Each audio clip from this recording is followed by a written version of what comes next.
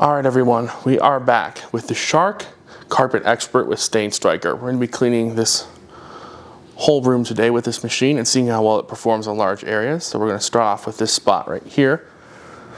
I'm going to move the Shark Stain Striker and let's begin cleaning.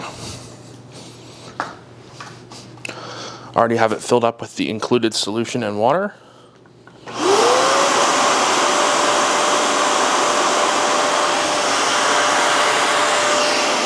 Deep clean mode. There's no trigger to pull, so it must be automatic.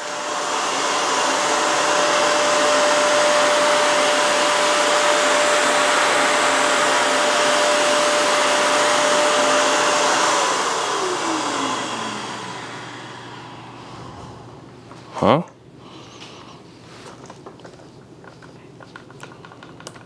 That's weird. All right, everyone, so it appears that my Shark is defective. It has no suction and it just shut off randomly for whatever reason. It said brush roll obstruction, even though nothing's stuck in the brush roll. I'm gonna show you what's going on. I got it to work again, but there's absolutely no suction. Look at the nozzle. All the tanks are in place. The suction coming from the motor. It's probably unhappy that I just did that. Come on, turn on. Because I can't get to the Shark to work, let's pull out the Hoover Smartwash and see what it's able to pull out of the carpet that was missed. Yeah, this one. Oh man. I'd say the Shark isn't working.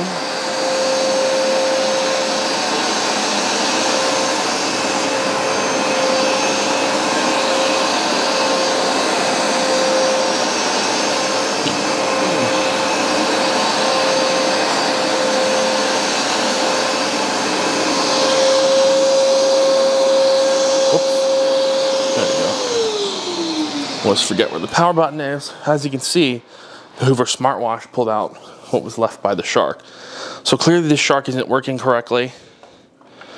It keeps shutting off and the suction is really weak. It doesn't want to pull up much water.